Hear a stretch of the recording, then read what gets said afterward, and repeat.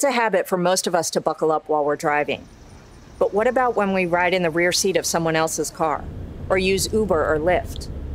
The Institute survey found that full-time belt use is lower in the rear seat, and that's especially true for people who primarily get around by taxi or ride-hailing service. Less than 60% of people who said they frequently take taxis or use ride-hailing services said they always wear their belt.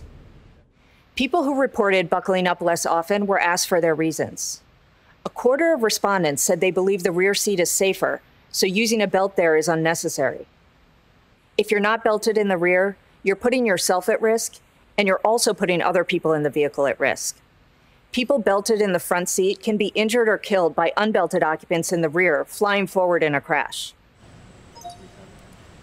We recently conducted a test to show what can happen when there's a crash and the person in the back is unbuckled. In a simulated 35-mile-per-hour impact, the unbelted dummy slams into the back of the driver's seat, pushing the driver dummy into the deploying airbag and steering wheel. Drivers are twice as likely to be killed in crashes when the occupant behind them is unrestrained. All but one state requires adult front seat occupants to use safety belts, but rear seat passengers are covered by laws in only 29 states and DC. Only 20 have primary enforcement, which means a police officer can stop the motorist for the seatbelt violation alone. Stronger laws would help, but technology could also boost belt use.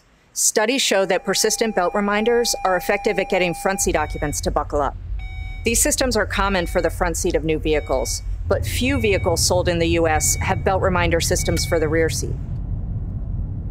Although safety belts are proven to save lives, more than half of the people who die in passenger vehicle crashes in the US are unbelted.